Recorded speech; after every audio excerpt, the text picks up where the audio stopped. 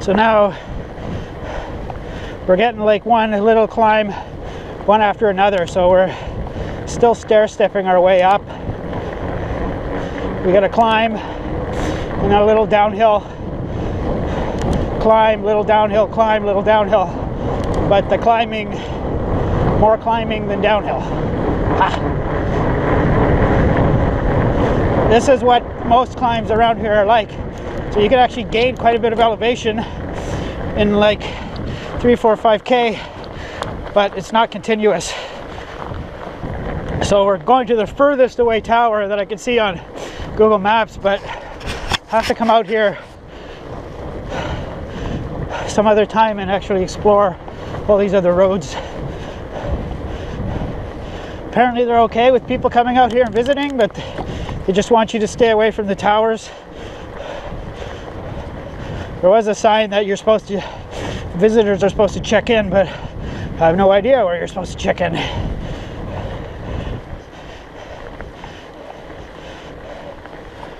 Another tower there, slowly spinning away. Wonder how much electricity it creates at that kind of speed. And we're still climbing, stair-stepping our way up and up and up. So yeah, look, I think we're gonna make pretty good time on the way back, because man, there's gonna be lots of downhilling. So I've been out here twice. Once on my motorcycle, once on my Celsa Fargo. Both times we turned here and went up to one of the big towers with a kick-ass view. So now this is uncharted territory for me. I've never been down this part. But I think we just, looking on Google Maps, we just keep following this road and it ends at the final tower, which looks like it overlooks a lake.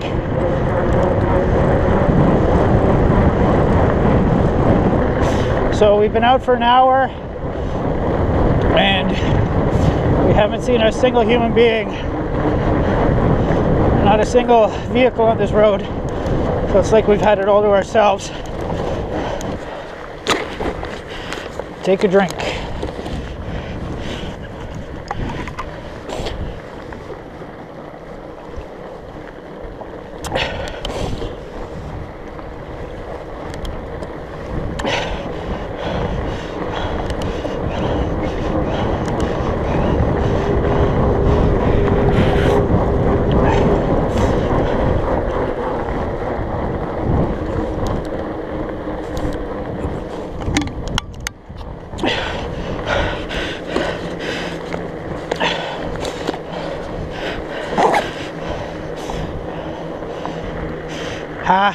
Funny.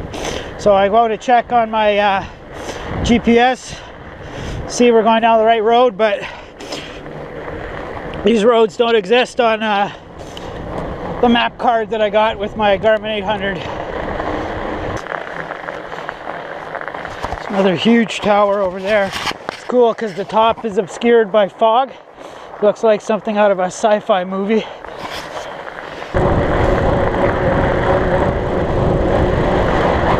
We have a big downhill here, icy downhill, so I'm not taking any chances. So there's a big tower in the distance. I don't know if you can see that. I think that's where we're going. So it looks like we're going to have to climb pretty high again.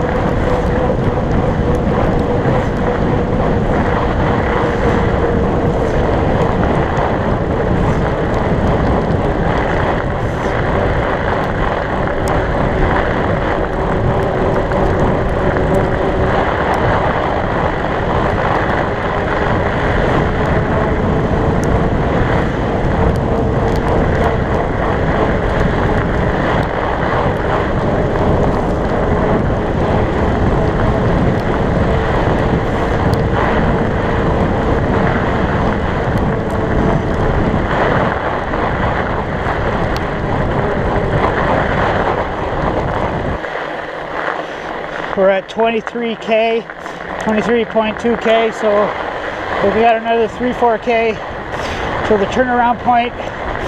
We're at 1 hour 25 minutes of riding, so it should take a little more than an hour and a half to get to our turnaround point, but it should be faster on the way home, so I don't know if we'll quite get in 3 hours, which was kind of the time goal for today's ride. The big tower spinning in the fog. Road keeps going and we're going to the furthest point, so, and we're at 24.4k, so just a few more k, this road should end at a wind tower.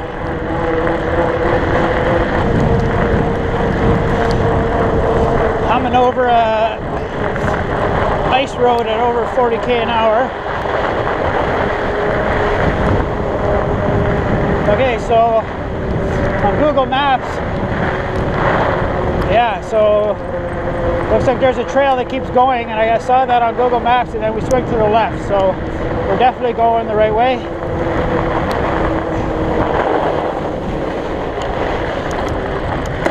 I'd like to go explore that on my motorcycle next summer, so I'll definitely be coming out here for a dual sport motorcycle ride, and I got a couple buddies that might want to come along. Okay, I had to stop and switch out batteries and memory cards. Also had some problems with my Wizmount backpack, so I don't know if I'm going to have that second camera angle for this vlog. Hopefully I will. One of the bolts in there came loose on the Wizmount mount, and the camera shifted position to probably a completely useless view. I've corrected it, and I've tried to tighten the bolt, but the bolt into the nut. The nut's a nylock nut, but I don't have a wrench. I need like a 10mm wrench to hold the nut. That's okay. This footage from this chest cam should hopefully still make for a decent vlog, but it's nice to have multiple camera angles. Makes it more interesting for you, the viewer. And now we have a chill. I mean, it's not cold, but it's really, really damp. And because the sun isn't shining, it doesn't help any. Wow, you don't realize how big those blades are until you get up close to them.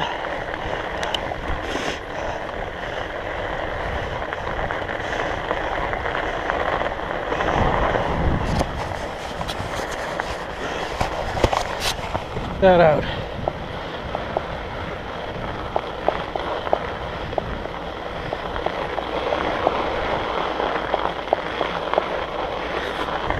So I think these are the highest ones, and it's noticeably windy up here. So we must be up in a air current almost at this elevation. It's not really elevation, but for around here it's elevation. Geez, if it wasn't such a foggy day,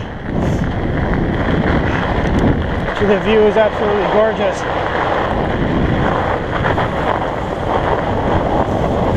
Sweeping curve on an icy road.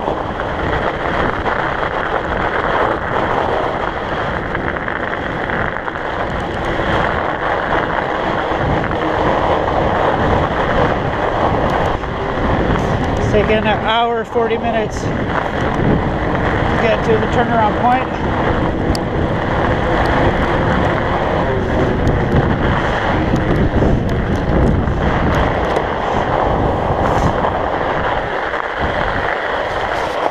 Last tower, road should end here, which it does.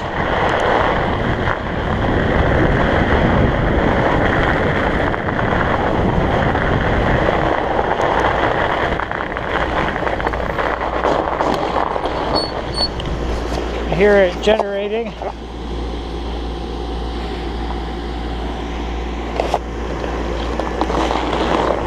You hear the blades whistling in the wind.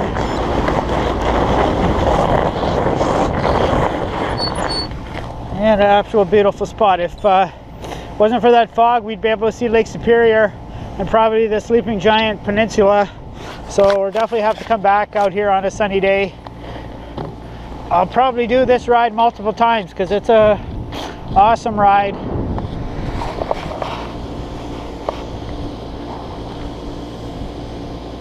And you hear the blades slicing into the wind. Cool. All right, there's nothing on the left to do but turn around and start heading back. Because that's what you do on an out and back ride.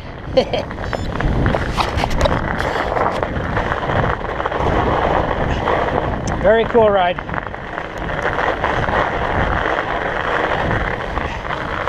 This will be a sweet ride any time of year.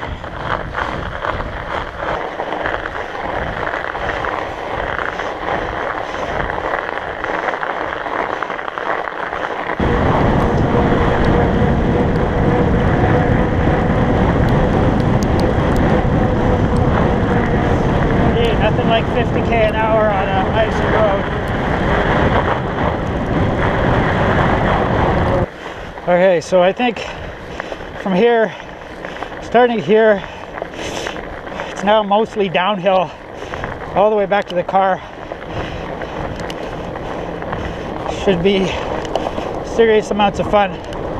There's only one real uphill left that I know of, that I remember.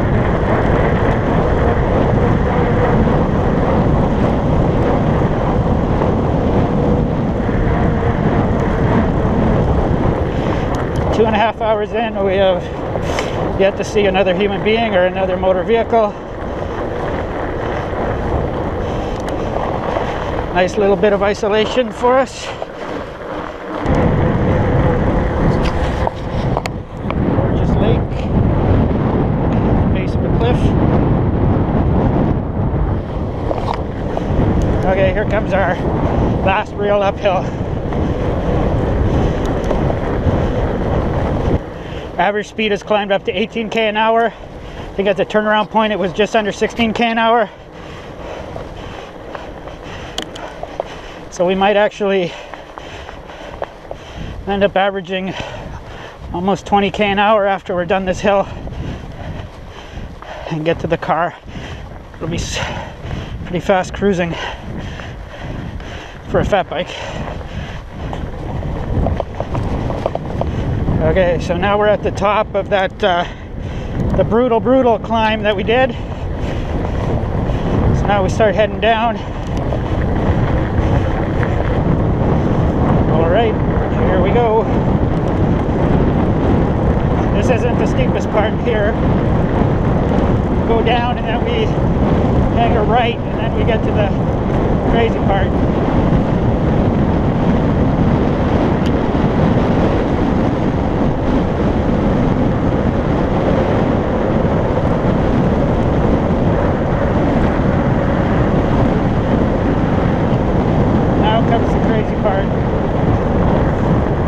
Crazy.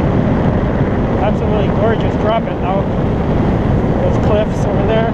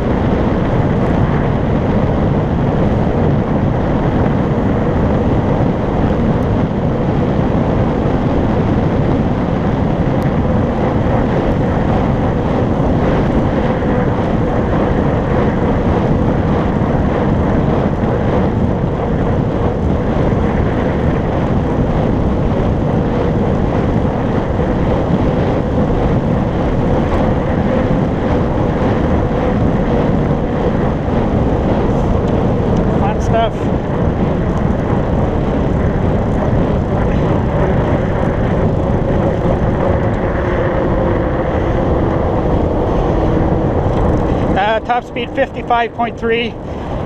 You know, if I wasn't feeling like such a chicken shit, that's definitely over 60k an hour easy on a fat bike. Well over 70k an hour on, you know, a 29er mountain bike.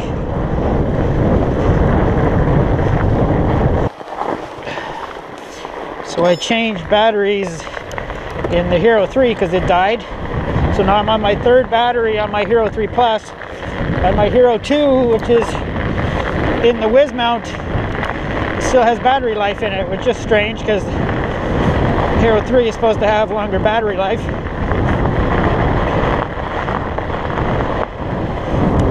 Well, we just ticked over 3 hours, so that was the goal I was looking for ride length, and we just made it.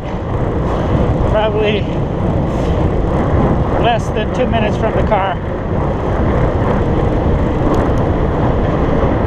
Well, here we are at my car. So that's the Trans-Canada Highway that you see just over there. So we'll see plenty of traffic there. But basically from this point forwards,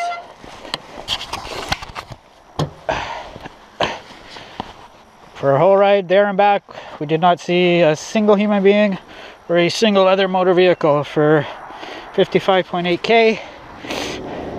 Ride was 3 hours 2 minutes. Average speed of 18.4. It says we did 787 meters of vertical, so wow, a lot of climbing. Average heart rate 130 and 55.3 kilometers an hour max speed. So that 787 meters, we'll have to see when it goes on Strava, because I think it ends up being corrected, so it might be less or it might be more.